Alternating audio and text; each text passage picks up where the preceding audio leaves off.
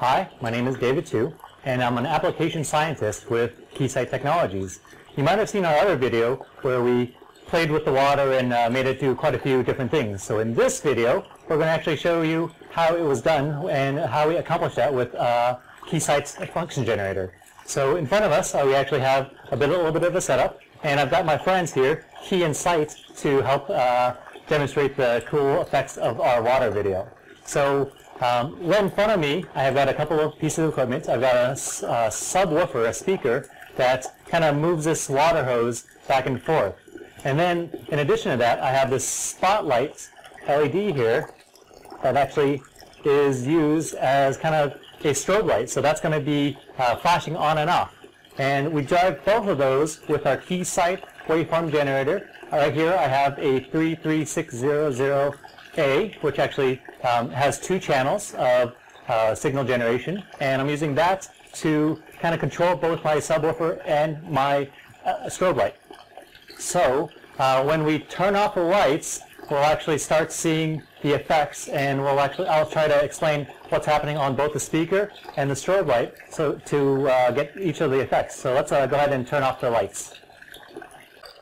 So now that we've focused in on the water a bit, let's go ahead and turn on the system. So I have my function generator connected to an amplifier, an audio amplifier, in order to drive this subwoofer. So let's turn that on. And right away, we can actually start seeing this cool water effect. So what's happening is that this little strobe light here is vibrating, or is flashing on and off at 50 hertz, 50 times per second, whereas this subwoofer is vibrating at 50 hertz, which is also 50 times per second. So when they are both at the same frequency, we get this cool standing still in air effect. So it's like it's frozen in air.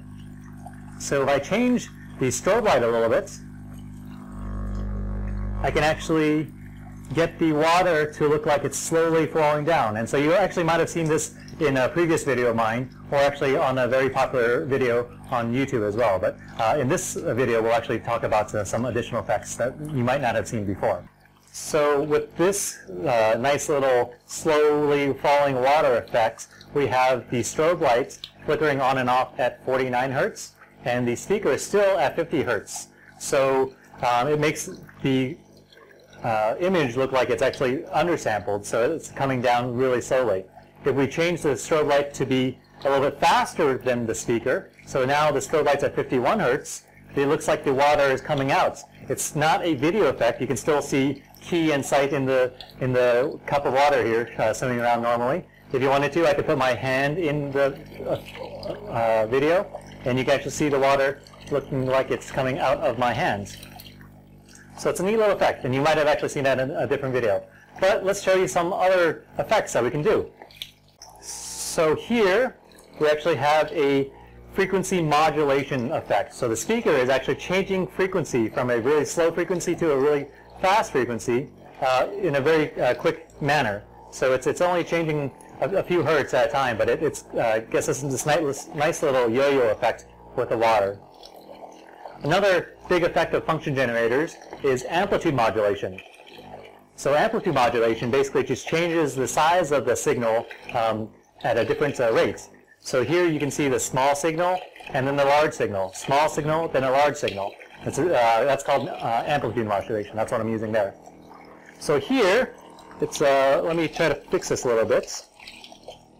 We have a kind of a double effect, and I'm going to just change the signal a little bit smaller so you can actually see 2 different types of water. So what's happening is we actually have 2 different streams that show up in the video.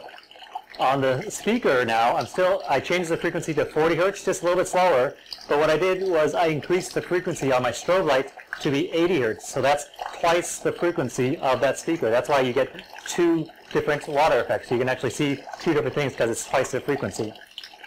Similarly, if I make the strobe light just a little bit slower than twice that frequency, I can make the water look like it's slowly trickling down. And then if I make it faster, I can make that double helix effect look like it's coming up out of the tank that I got right here too. So really neat effect. All I'm doing is just doubling that frequency of that strobe lights. So here I'm actually doing my final effect, which is called the frequency sweep.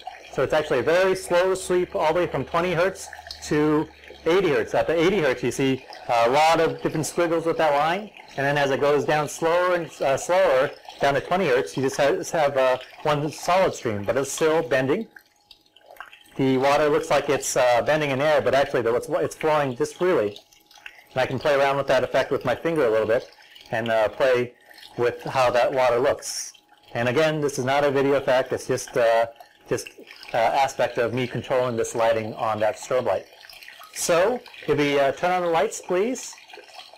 As you can see, the water is kind of free-flowing. You can still sort of see that little bit of squiggle of line here, but the water didn't actually change. It's all this effect is just due to my strobe light and my speaker that I'm generating here. So, thank you guys for watching. I would like you to subscribe to our channel if you can, or if not, just share this video, and hopefully we can educate some more people about this neat little effect that we have on our video. Thank you very much, and thanks for watching.